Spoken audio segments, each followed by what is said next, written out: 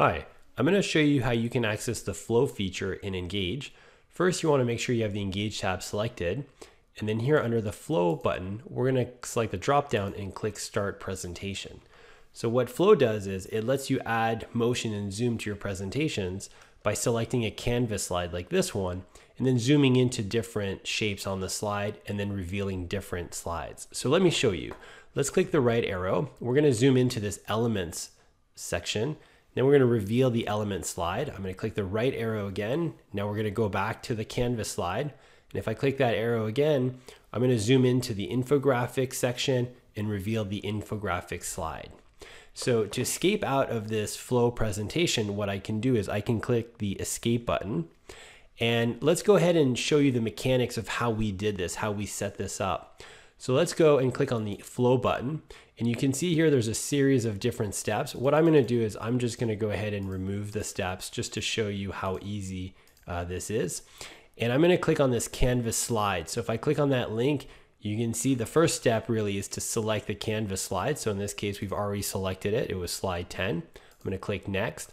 And now we're going to add a series of steps. These are the steps for the presentation path where you saw it zoom in and out and reveal different slides. So let's go ahead and click add step, and we're going to select the shape where we want it to zoom in. So we've done that.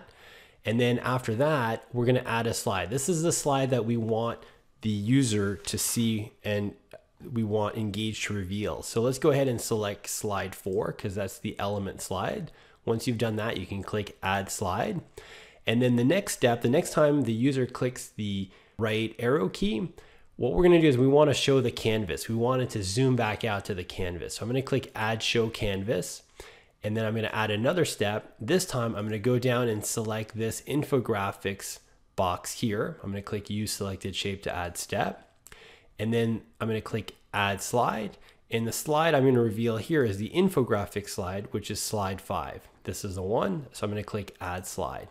I'm going to click add show canvas because I want to go back and show the canvas. I don't have to do this. I can go straight from that infographics text box to another text box if I want. I can do that. But what I'm going to do here is I'm just going to click add step. The final step here will be the next step slide.